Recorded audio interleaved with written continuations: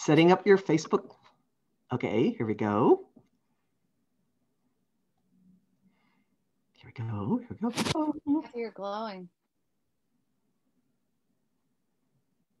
Oh, wait, no, you're not. Okay. Waiting to see if we're live. It says it is. We're live. Here we go. Hi, everybody out there in Facebook land. This is Kathy Beal from Empowerment Unlimited with my friend, Heather E. Quinlan, actually in real life friend. We live driving distance from each other. And I am very, very happy that Heather is talking to us this evening.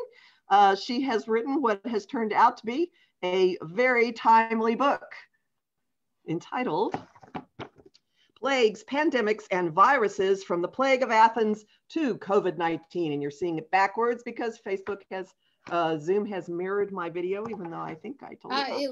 It looks fine to me. Looks fine to you, yay, okay, then that's excellent. While I look to find out where we are so that I can watch the chat, there we go. Tell us, what inspired you to write this book? Well, I really wanted to write a book specifically on the Black Death. And I had met the publisher. His name is Roger Janicki, and the publishing house is Visible Ink Press. And their books tend to be pretty lengthy. This was 400 pages. So he said, I like the idea, but I don't think 400 pages is a bit much for just the Black Death. So what about the whole span of pandemics? And I thought, well, yeah, I mean, I hadn't considered that. And it gave me an opportunity not only to learn about the biology and what causes them, but also how they affect people, geography, economics, all different kinds of things that you don't normally think of. And sometimes ultimately for the better, not always. I mean, at the time, yes, for the worse, but you know, there's a lot that can come out of pandemics and the plague. Which is my point. I'll just tell everybody, while I was reading the book, and I have read the entire book, it's very accessible. And parts of it are actually kind of funny. It's easy reading. You wouldn't think it would be, but it is. When I got into the chapter about the Black Death, I was really struck by the parallels between what happened during that epidemic and what is happening now, to an extent, and then what happened afterwards and how much the world changed. And we're at a pivot point now between a way of being and another way of being. And this fits in with my little bailiwick, which is, of course, astrology. We're going from a massive period of being shut down and deconstruction to a new construct. And it seems to me there are parallels in many of the diseases that you write about between them and what is happening now. And so I was thinking perhaps we could project at least themes about what might be coming for humanity at this point. Should we start with the Black Death? Sure. That seems to be the one that was the biggest. As good a point as any to start. Now, roughly when was that? 1347, and that was the Black Death that people know about. Lasted about 4 years, but then it came back in successive waves every 10 years or so, but to a much lesser degree. And it had its own form of social distancing, but even more extreme than we're undergoing, right?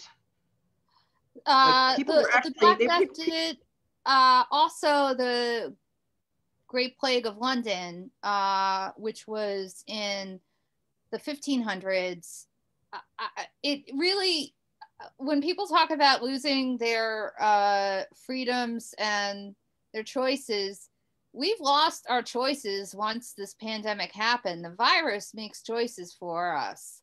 And during the Great Plague of London, if you want to talk about, like, if you were sequestered in your home, chances are you might have Netflix, or you might have, you know, things to occupy your time. Back then, they had what were called watchers, and they were women who were on the dole, who were hired by the city of London. Basically, it was like, since we're paying you, you might as well work. And if you don't, then you'll have your welfare taken away. So these were widows, and they could be anywhere from, you know, 20 to however old. Usually they were women in good standing. So they were people that the government could trust, and this was the thanks they got. But their job was to go from house to house, and when they heard that someone was sick, and see if plague was on the horizon. And if they diagnosed plague, then the house was shut down for 40 days, and the guards were put on outside, so they couldn't leave. They were fed through the window, and after 40 days, the doors were opened, and they were let out if everyone was okay, or if everyone was dead, then they were let out on a wheelbarrow or whatever. So imagine being locked inside with your family, your dying family perhaps, and unable to leave. And those were the circumstances that people were under back then, which wasn't all that long ago. And I dare say a lot of people are still living in the same circumstances. In London back then, the rich were allowed to leave in a lot of the ways that the rich were fleeing the cities, for in New York for the Hamptons, or wherever the rich go to. The same thing happened there. The rich were allowed to leave, but the poor were thought that they almost like physically had plague within their souls, almost like they were infected beings. So they were not allowed to leave. And in fact, there were guards that would kill them if they did try to leave. So the fact that COVID now infects such a large number of poor people, and people who I feel like are living in conditions that aren't too different than from right around even the Dark Ages. Social distancing was actually even worse during the Black Death. Didn't you say that people were actually boarded up into their houses? You were nailed into your house, so there was no way you could get out? Well, that was they had that in some places. The Great Plague of London was when they were nailed up in their houses. But yeah, in Ragusa, it was known as Ragusa then. It's in Croatia now, I believe, is when they came up with the idea of a quarantine. So you were sequestered for 30 days. And Ragusa was one of the places that, although it got hit, Italy and its surrounding areas got hit very, very hard because of all the trade that went on in Italy, being a peninsula, Sicily being an island, it being uniquely situated between, Western Asia and, Western Europe. But Ragusa, Dubrovnik is what it's known as now. They were able to really ride out the plague because they did take part in this quarantining, and people really, as a whole, in a lot of places, followed the instructions because they didn't want to spread disease. They didn't exactly know how it was spread. They felt like it was spread through air, but they thought it was spread through smelly air. It's known as miasma. So, people who worked in smelly jobs, for instance, like fat rendering or grave diggers or something like that, were thought to be, much more at risk. But they did know that there was some way that it was communicative. They just weren't exactly sure how. But given the lack of technology they had back then. The microscope wasn't really invented until around 1700. That they were pretty sharp people in that respect. I noticed that there are certain threads or common themes in responses, and one of them is distancing or quarantining. That public gatherings, theaters, universities, pubs, things like that were shut down during the plagues of London and during the Spanish flu, 1918 and 1919. At least in DC, there were also shutdowns of certain types of clusters where people would go. According to your book, schools, colleges closed, Congress and the Supreme Court closed. Weren't there some changes in how food would get distributed? Changes in how food would get distributed. For example, in any of these, for example, during the Black Death, wasn't there in Italy, during the plague, wasn't there in Italy a trend where, I don't know if it was a tavern owner or what you would call it, would actually cut little holes in the wall to sell wine and push it out the holes? And I understand on like some morning show recently showed that these are now being used again to sell wine in Italy. Well, Italy never let an Italian be stopped from selling wine. I think when it came to the Black Death, a lot of things were shut down because everyone died. That was the reason for that. There were basically three forms of plague that you can get. Bubonic, and if you got bubonic, you had a small chance of surviving. Pneumonic, which you were going to die from, and septicemic, which you were really going to die from. So chances are you were going to die. So all these different places, the structures collapsed. In some places, like Florence, for instance, that prided itself on, well, first of all, it had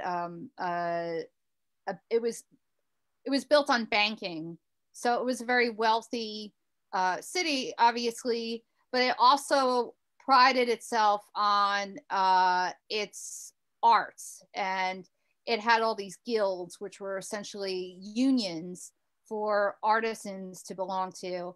And they put a lot of money into rejuvenating their city after they were hit really hard by plague, but they recognized the need for people in the city, for people to come in. So they had, they used their money to incentivize people to move to Florence.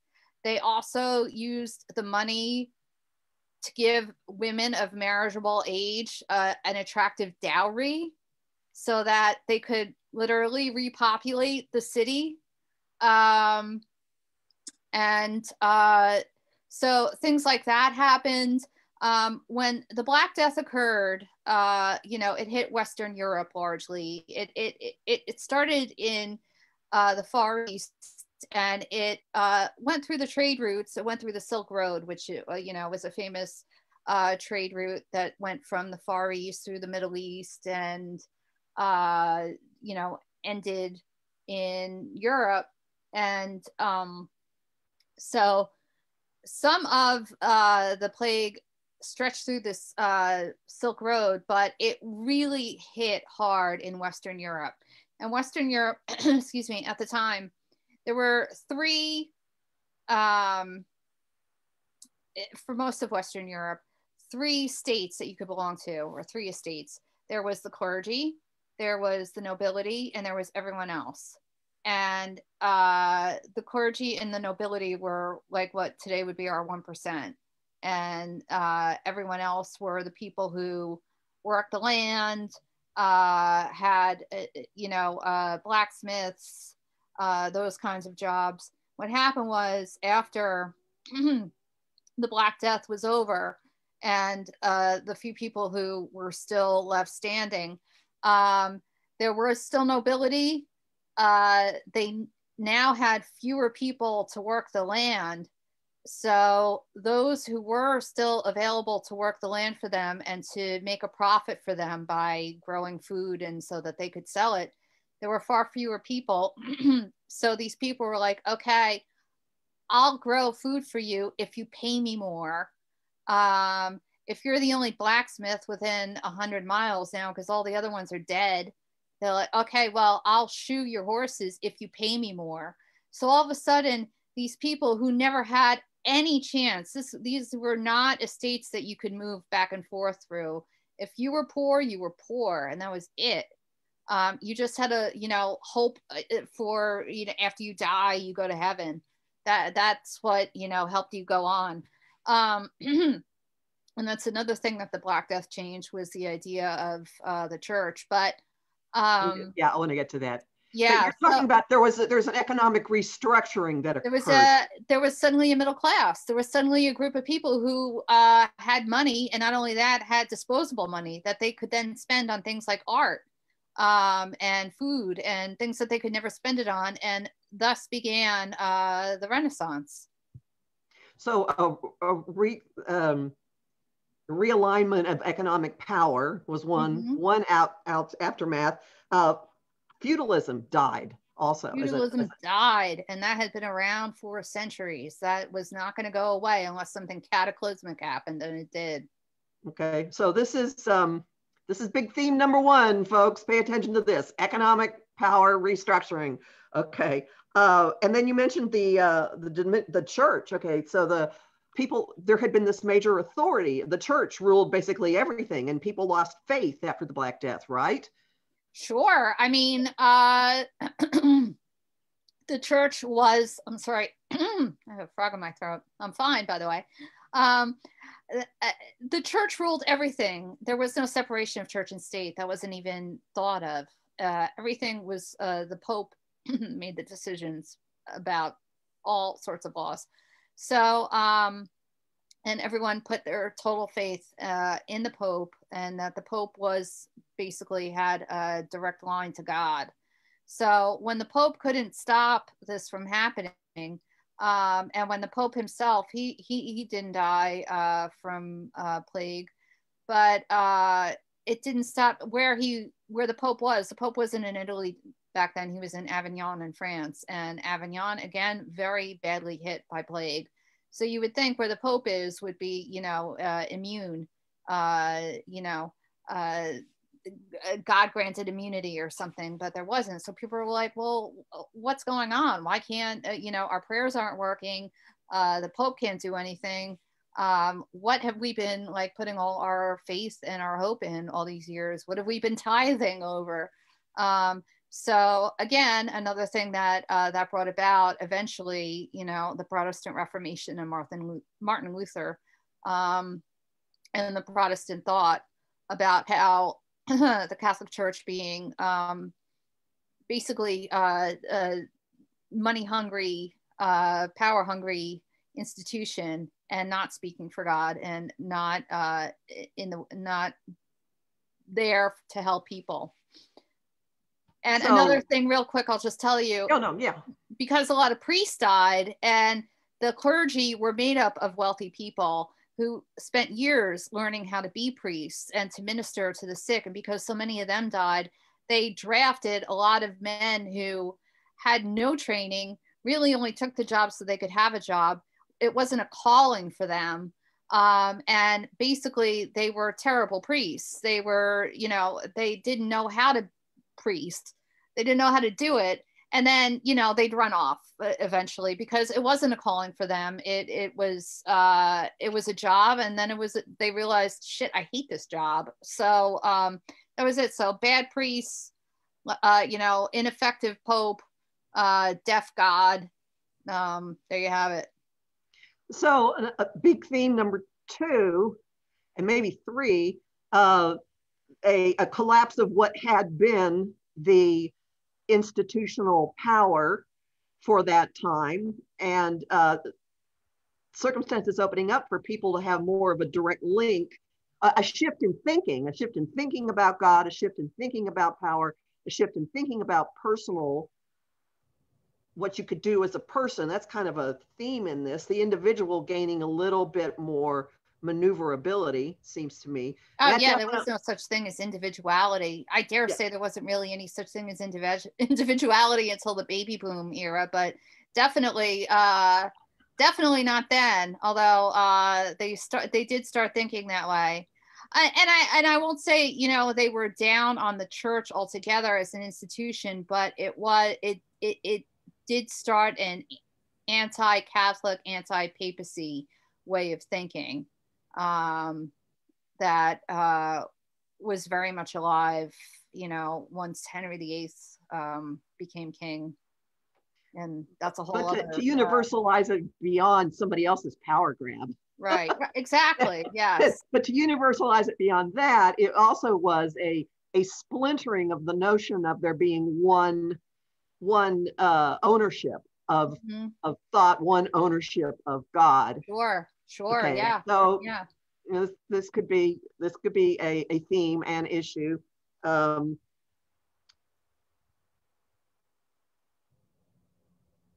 role of healthcare, that's a change. Something in everything I read, the role of medicine and healthcare went through evolutionary shifts in the plague. During the plague years, hospitals changed. The role of the hospital changed, right? Well, there weren't, you know, hospitals per se, as we know them, didn't really exist back then. I think where the huge shift came was there was a lot, people don't realize that pre-ancient Rome, pre-ancient Greece, there was a lot of learning and reading and writing about medicine within groups like the Arabic community, the Jewish community. Maimonides was a famous Jewish physician that they have that big hospital in Brooklyn named after him. And they were sort of the leading figures in medical thought at the time. And then when Hippocrates came around, and Galen was almost a contemporary of his in ancient Rome, the Roman version of Hippocrates. They launched a new wave of medical thought, which had to do with what we would hear about in history school as, you know, the humors of, you know, you had these 4 humors that were within your body, and they had to be balanced. And if they were out of balance, then that is what made you sick. And that's what led to the bleeding. They were always big on bleeding people. Another one was choler. I'm trying to think of what another one was. Blood, choler, bile.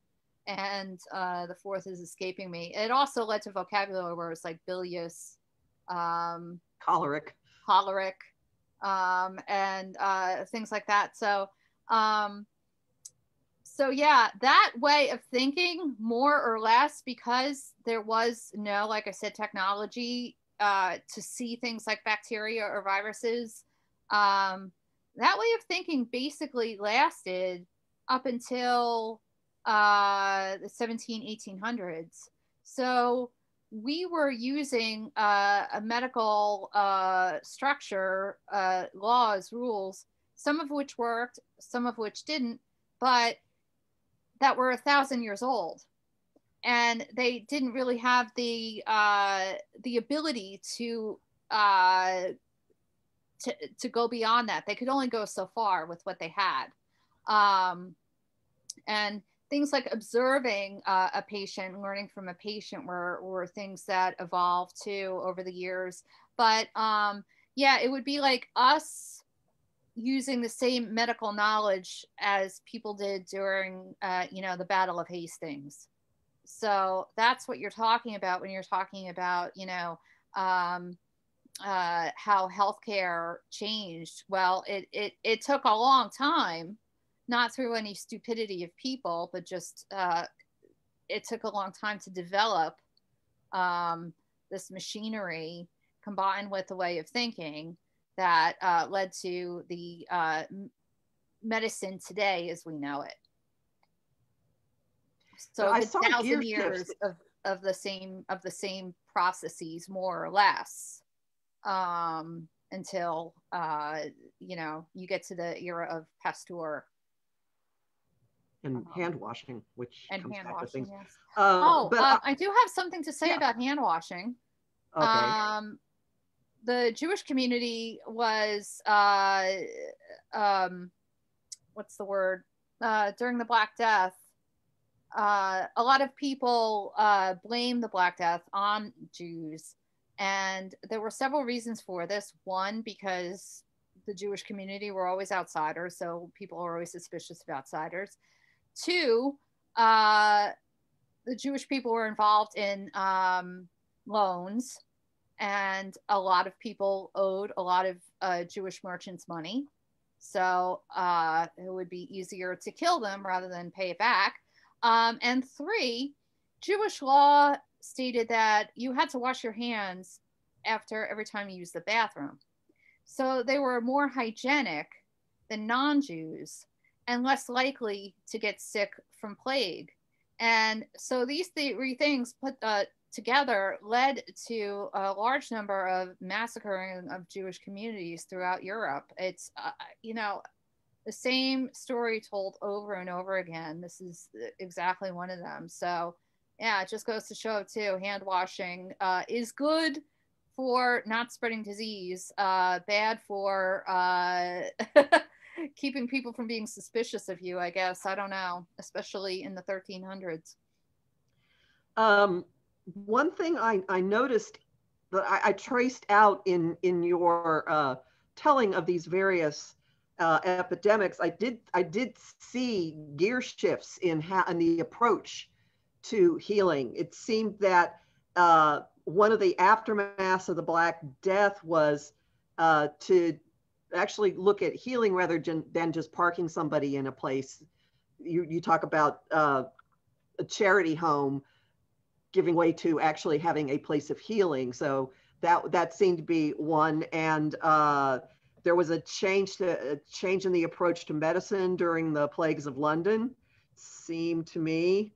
And that the Spanish flu of 1918 to 1919, that area, seemed to push for or spur on the development of public health systems in ways that hadn't happened before in the US or actually around the world? There were a couple things that brought about changes in the public health system. One is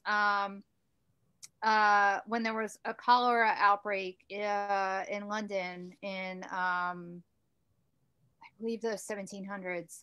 And a man named John Snow, of all things, was able to track down the cholera outbreak to a single water pipe in one corner of London. And people didn't believe him because they still had that belief that disease was carried through bad air. And so they felt like people who, again, grave diggers were more likely to get sick than the average person. But the grave diggers in that area were using water from another pump, so they actually weren't getting sick. Even so, people, once they get an idea in their head, it's very hard to get people to change that way of thinking. And what John Snow said is that there is there is fecal matter in the water that people are drinking.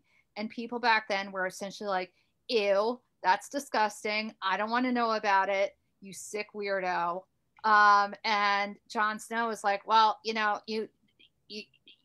don't have to believe it, but it's true. And it was true. And it basically came down to a woman had used the water pump to clean her baby's diaper, and that matter had gotten the bacteria from that had infected essentially that water pipe. And so every year they have like a big Jon Snow water pipe festival where they celebrate the changing of the water pipe for them. So that's one instance where public health was changed, that these things were checked and made sure that they were clean, that people realized that learned that it was bacteria, not miasma. The Spanish flu is interesting in that it's very similar in a lot of ways to what we're going through right now. First of all, you know, a lot of people call this the Chinese flu. Well, it does seem that it did originate in China, but I mean, you can call it whatever you want. Again, the virus doesn't care.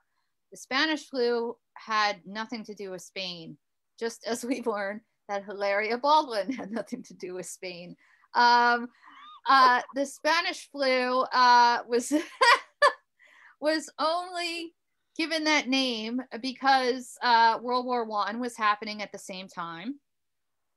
The American press, as well as the other press from other countries that were involved in World War I, were embargoed and not allowed to write about the flu, but Spain was neutral. And so Spain did publicize stories about the flu, or did write about the flu.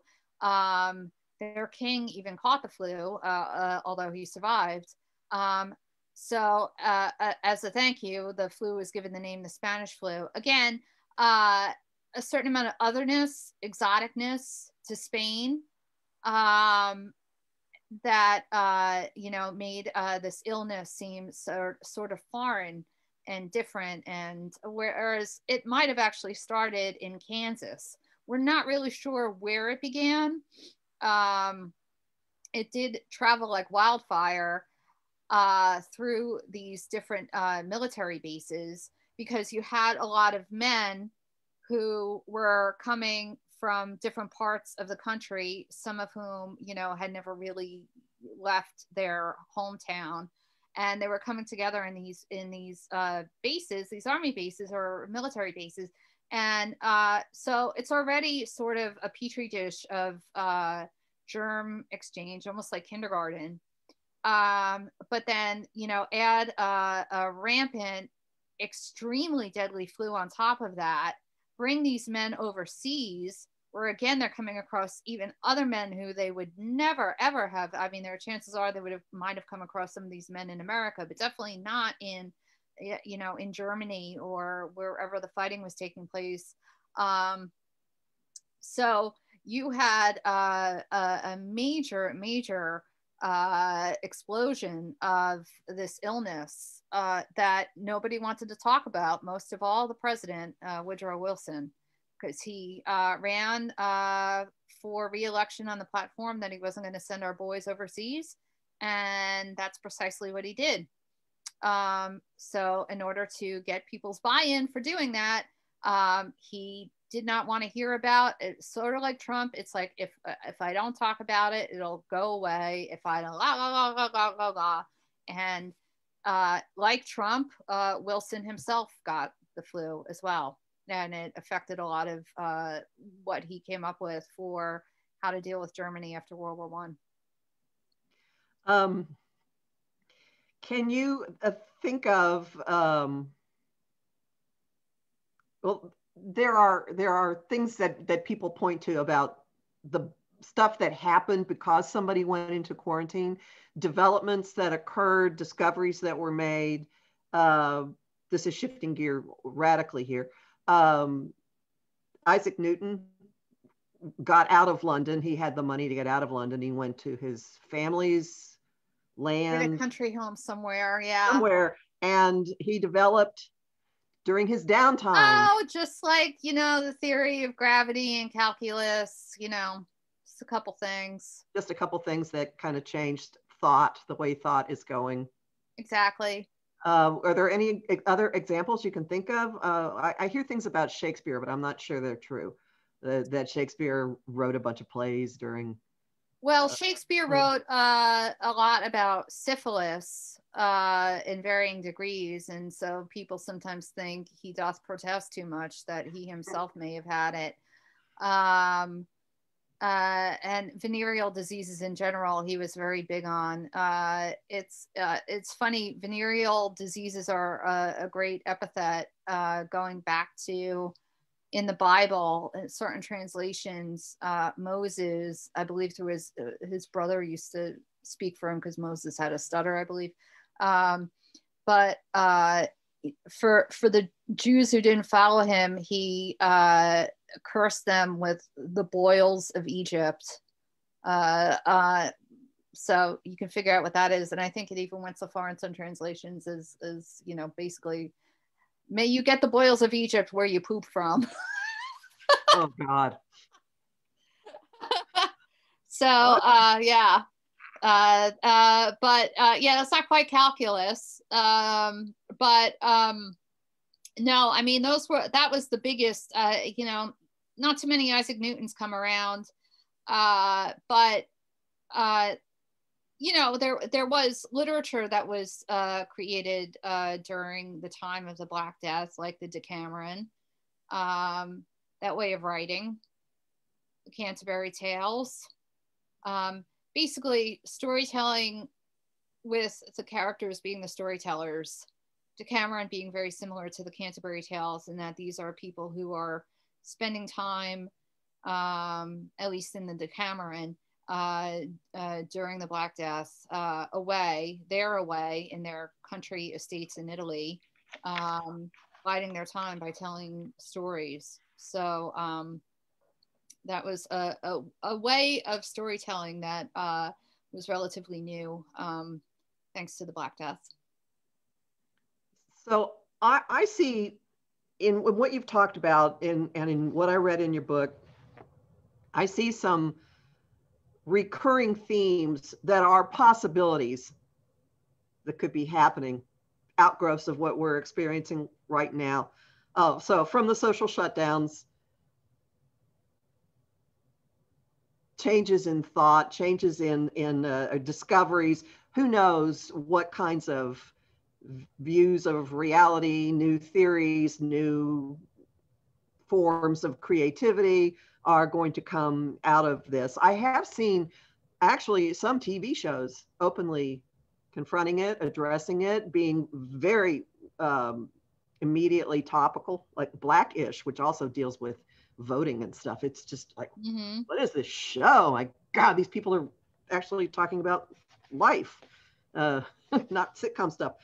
But more bigger ones, there's an ongoing theme of a change in economic systems. And we do have a situation now with a huge concentration of wealth among a very, very small number of people. And then the businesses going out of business, long-standing ways of doing things just collapsing. We don't know what's going to happen to theater, to film, to museums, to public education, universities, funding issues, but massive commercial chains going bankrupt, going out of business, things that have been in our tapestry of reality for a long, long, long time. So I would seem to me that big shifts in, if not distribution of wealth, at least opportunity for creating it could be growing out of this. And I will say that astrologically, we have stuff coming up that tracks to the time of the New Deal. Wow. So that's interesting parallel happening here. So who knows where that is going to go. Big changes. So another big theme, changes in attitude about authority, in the way you think about authority. So that leading to the Reformation, the breakdown of the church structure. Who knows where that's going in this world. We certainly see a lot of differing opinions in that front right now. And then changes in the approach to medicine and public health. Well, this pandemic has outpaced the ability of the health system to deal with it, at least at first. So I would think that it's very probable, based on what has gone before, that will be another theme of what's coming. Well, going back to what you said about economics, I find it extremely distressing, to say the least, how little anyone was prepared for something like this. I feel like, and it's not just America, but we do have a certain uniqueness in our view of ourselves in relation to the rest of the world, by virtue of where we are. And we are still isolated in a lot of ways from a lot of the rest of the world. I blame the fact that we only get 2 weeks of vacation a year usually, and most of that is spent, going to Disney World or, having to take it around the holidays. And so we don't really get the opportunity to explore a lot of what's out there. But I can say from an American perspective, and I know this isn't just America, but this is my country, so I can speak more cogently about it. People who are railing against authority and want to keep their businesses open and seem to be throwing these tantrums and hissy fits or whatnot, I don't blame them. They're losing their livelihood. And when you lose your livelihood, chances are you are going to be very afraid. And when people get afraid, a lot of times they get violent, they lash out. And what I do blame is the fact that there are no checks and balances in place to take care of people if something catastrophic happened, to help them out, to bail them out. I know we had those loans earlier this year, but the way that this country has evolved is, yes, a huge amount of money is concentrated with a small number of people who are not in any position or not going to give it up. And so you then do have not only the mom and pop stores and the restaurants and the theaters and all that falling, by the wayside, but also you do have, companies that, or organizations, whatever, that are going out of business that you never would have imagined, like I don't know, J.C. Penney, all the and all these stores, all these big stores closing down, Pier 1. Who the hell knows what's going to happen with Macy's eventually, things like that. My uncle was the mayor of New Fairfield, Connecticut for several years. It's a small town, Western Connecticut on the border of New York State. And even they had a pandemic playbook. As narrow as New Fairfield, Connecticut, they had a pandemic playbook that you do this, this, this, and this if a pandemic should happen. It's almost like, if in case of fire, break glass, whatever, that kind of thing. For whatever reason, now my uncle was not mayor during COVID, but all these playbooks were not followed, whether they were not followed because of we lack strong leadership, or they were out of date, or I don't know what the reason is. The lack of strong leadership that we have now is leading to all this fear, and the fear leads to violence, and the violence leads to the looting. It leads to the protests. It leads to the spread of the disease. It leads to people not wanting to, when polio was, I don't know what the phrase is. When polio was rampaging through, like, say, America, and you had the March of Dimes and you had images of little kids on crutches, of course, you're going to get people's buy-in for that, because who wants to watch little kids suffer? But in the case of COVID, people are losing their livelihood and they're losing their jobs, and they're not getting the money that they need, that this country has to give them, but for whatever reason, it cannot get its act together to do so. And also the wrong people are dying. It's the old and it's the poor.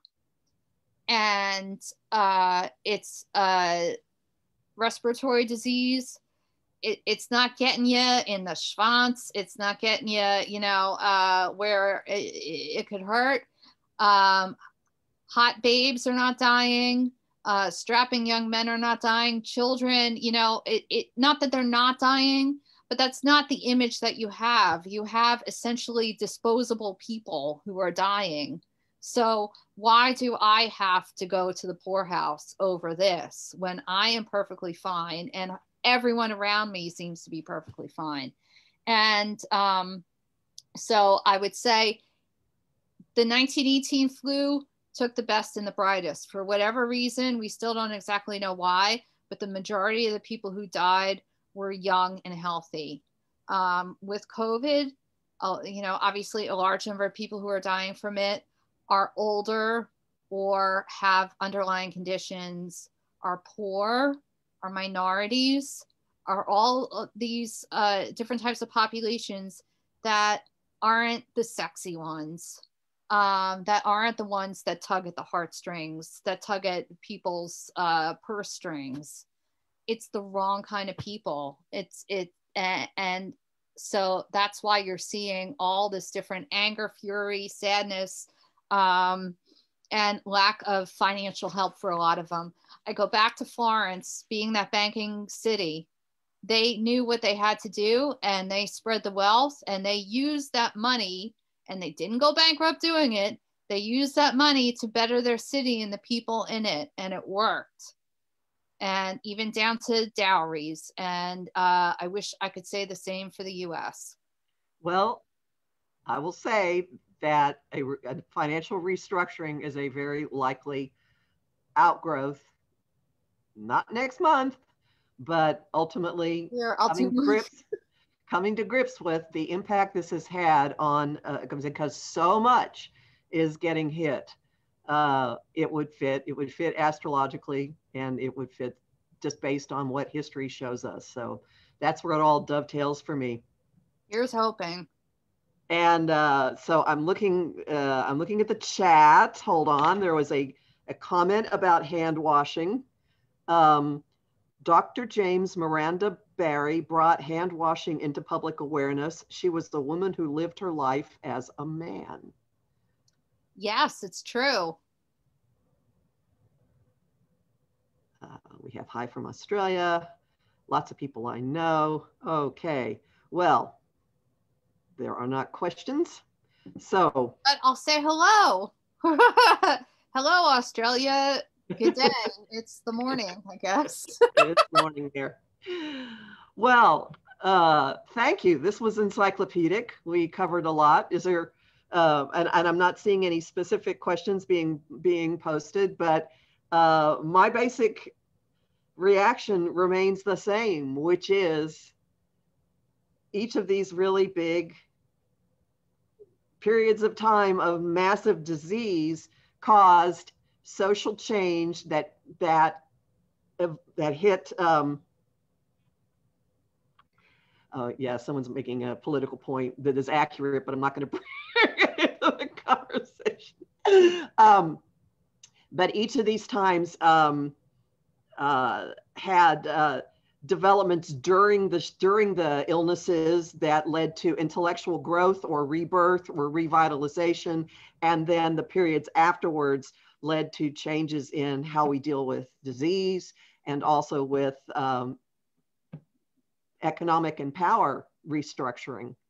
Well, the old saying, if nothing changes, nothing changes. And that's just the way people are.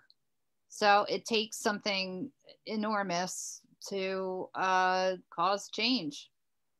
Even if what the status quo is not great, to get people to move out of that status quo, it takes something like a pandemic to be able to do so. And I would say the gear shift we're in now is about as great as going from pre-Black Death to the Renaissance and the Reformation. Wow. Well, you know, one thing I will say is I really hope that people take climate change seriously, because there are not only climate change, but encroaching on different areas of the world that maybe we shouldn't be in.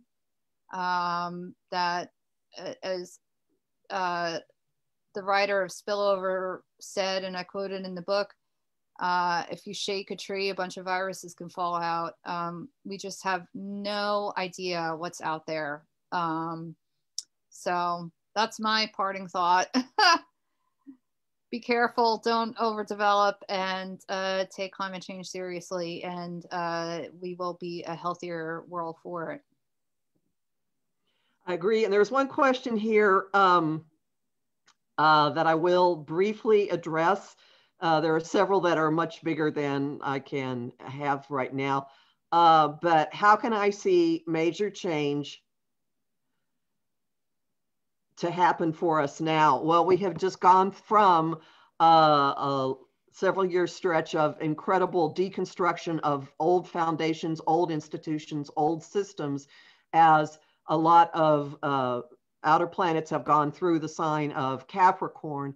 And now we have the beginning of a new structure, a new construct, a new interaction with, the focus is going from institutions to the collective, from institutions and power and government to what people can do, to a community response, to a networking, a future-oriented response. And that is from Jupiter and Saturn now being in the sign of Aquarius. It's not the age of Aquarius. Get that out of your head. That's nothing to do with this. So you're welcome to sing the song.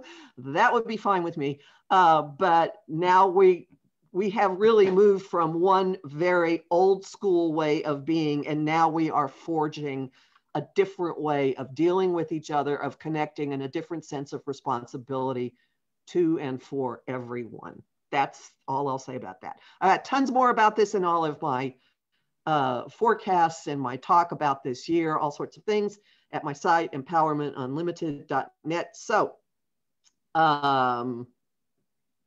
thank you very, very much. And I thank everybody for and you can get the tonight. book. Yes, I have a link. I was promoting Astoria Bookshop. For those of you in the New York area who know Astoria, Queens, they can really use your help. They do carry my book.